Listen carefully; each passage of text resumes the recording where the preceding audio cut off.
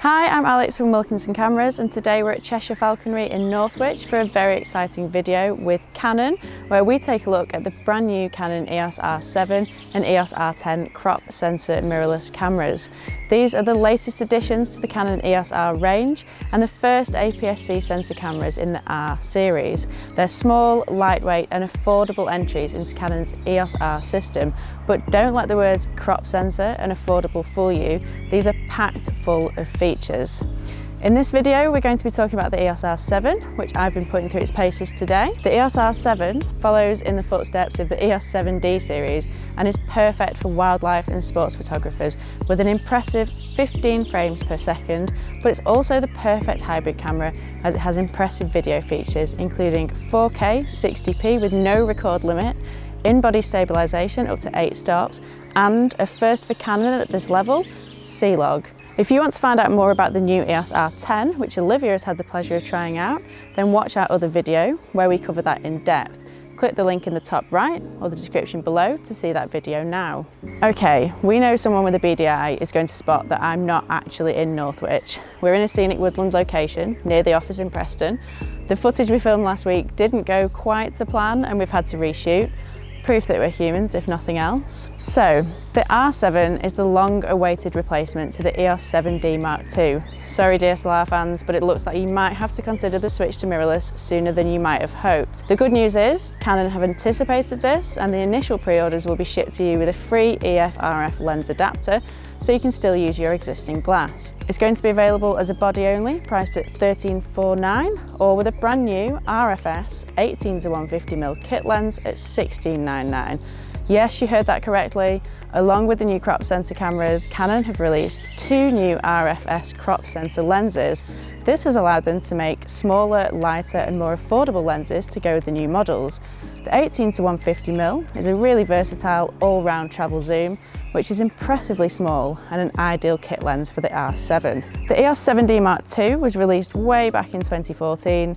The technology in the R7 and its compact size are certainly testament to 8 years of technological advances, and we don't think anyone's going to be disappointed. I'm going to hand you over to Dave Parry, Canon product specialist, who's with us, to tell you all about the new features in the R7 in more detail. So first of all, let me take you through the new R7. So here it is. As you can see, the size and weight on it is a very small, lightweight camera, much smaller and lighter than things like the 7D that we've had before. Actually, this camera is smaller and lighter than the 90D that we have. Now, the great thing about it, even though it's so small and lightweight, the grip is actually still a substantial grip, so it does feel like a nice size. A great thing again on here it takes the LPE6 battery series, so the LPE6N and LPE6NH. It's also got dual card slots in as well, so you can see here you've got dual SD card slots. Now, one of the things that is a real change from other cameras that we have in our lineup is we've actually combined the joystick and the control wheel on the back of the R7, and you can see here that you can use the control wheel, you can select it to select your AF point, but actually got the control wheel around it as well. So with your thumb you can very quickly and easily change the settings on the camera. Screen on the back here, as you'd expect, is a fully articulating variable angle touch screen. The screen is actually the same type of screen that we have on the R6 that we also have in our range. A couple of other things I'd like to mention about the outside of the camera. You'll notice on the bottom here that we have, this used to be, years ago, used to be the depth of field preview button, but now it's moved on to do a lot more different functions and settings. But what we have done is we've put a little switch around it which allows you to switch the lens from autofocus to manual focus, which on this type of lens, on some of our RF lenses, you don't have that switch on there. So we've put it on the body to allow you to do that. Now, if we look at the top of the camera, what you will see is we've got the new advanced accessory shoe on the top. So don't worry, this is a standard size hot shoe, and it will take any of your accessories. You can see you've got the X-Sync on the top there, but it's got the extra electrical contacts, which allows you to use more sophisticated accessories to have that two-way communication between your accessory and the camera. And the best thing, I think, for this is audio. We do a microphone that goes on the top, which will take the audio through the accessory shoe rather than plugging it in through a 3.5mm jack. If you do decide you want to do that, it does have that on the side, so if you are using a different type of microphone, we have the standard jack on here. You also have headphone input as well. So this is not just a very powerful stills camera, this is also a very powerful video camera as well. And because it is the crop sensor, because it is an APS-C size sensor, it does give a similar look and feel to Super 35mm, which is great for people who shoot video. So let's talk about the internals on this camera. So first of all, let's talk about the sensor. So the sensor is actually very similar to what we have in our 90D and our M6 Mark II, and it's from a similar stable to that. Big differences are the micro lenses on the sensor has been redesigned for the mirrorless, and also the circuitry behind to make it that high-speed camera.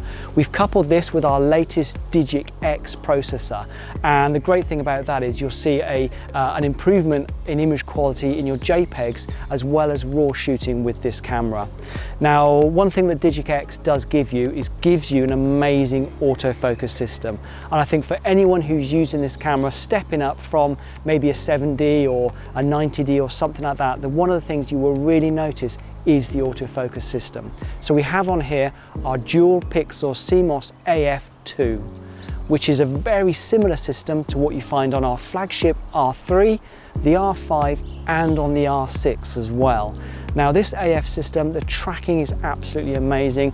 You have face detection, body detection, eye detection on here, you have bird detection, you have animal detection, you have ability to detect vehicles, whether they're single-seater F1 cars or whether they're saloon cars. It can track these subjects incredibly fast. So the AF system is something that I think people would like to try on this camera. So let's talk a bit more about the video functionality on this camera. So it will shoot 4K. It does actually shoot in 7K, but will then give you a 4K file from that, and that is downsampled rather than line skipped. You can do 4K 30p, but you can also do 4K 60p, and that is full sensor area, so there's no crop on that as well. It will also do 120 frames a second. So you can shoot in C-Log 3 on this one, which is the first time ever of a camera of this type, and you can shoot HDR PQ. And as I mentioned earlier, you've got the microphone and the headphone input, so this is a very powerful video shooting tool. So you may have noticed there's a new lens on the front here. We have an 18 to 150mm. So this is an RF-S lens. So it's now designed specifically for the crop sensor R cameras. You can actually put it on a full frame like an R5 or an R6, but if you do that, the camera will automatically go into its 1.6 crop mode. And as you can see, it's a very small and lightweight lens. So for an 18 to 150mm, that is very small and very, very lightweight. You can see it's got this larger flange on the back of it, and obviously that's to cover the size of the mount on the camera. Now this camera will take, even though it's an RF-S lens, it will take normal RF lenses. It will also take EF and EF-S lenses if you use the adapter. So the R7 really is a part of the EOS family.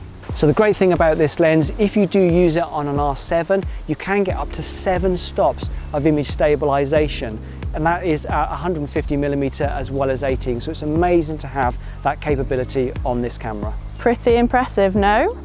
I'm definitely not a wildlife photographer, but I've really enjoyed using the R7. It makes it so easy to track wildlife. The eye tracking on the birds was really easy to set up, and it worked every single time. I've tried it with a selection of lenses, including the RF 100 to 500mm L lens. What a lens, oh, just beautiful. Of course, on a crop sensor, this becomes 160 to 800mm, which is just incredibly versatile for sports and wildlife photographers. Pair it with the affordable RF 100 to 400mm, and you've got a compact and lightweight 160 to 640mm lens, which you can take anywhere. But where this really impressed was when I used the RF 800mm, which becomes a massive 1280mm lens with full AF, even though it's an f11 lens, and remarkably impressive results for such an affordable telephoto prime. The in-body stabilisation on the R7 also made this really usable handheld. The 32.5 megapixel sensor also means that you can easily crop into your image even after the fact. The weight and the handling are just really ideal. It's a lot smaller than a 7D, but it doesn't feel too small, and it handles like a DSLR. Sometimes mirrorless cameras can trade off balance and handling for smaller, more compact bodies. Canon have struck a really great harmony between the two with the R7. DSLR fans are going to love it, but so are existing mirrorless users. The EVF, or electronic viewfinder, is also impressive. I couldn't detect any lag or flicker. I didn't even notice I was using an EVF, another win for existing DSLR users who might be nervous about making the switch.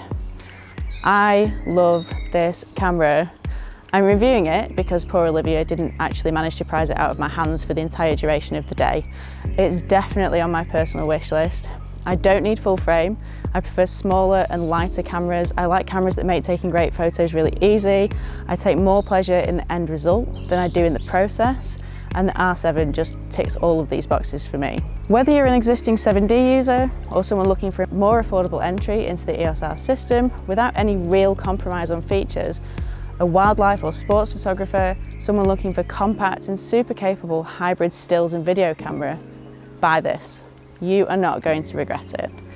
If, however, you want more of an all-rounder, slightly lower price point and can sacrifice some of the more advanced video features and in-body image stabilisation, then take a look at Olivia's new R10 review video instead. So what do you think? Let us know in the comments, along with any other questions or feedback about the EOS R7. And of course, please don't forget to like and subscribe to the channel so you can see all the latest videos. Thank you for watching.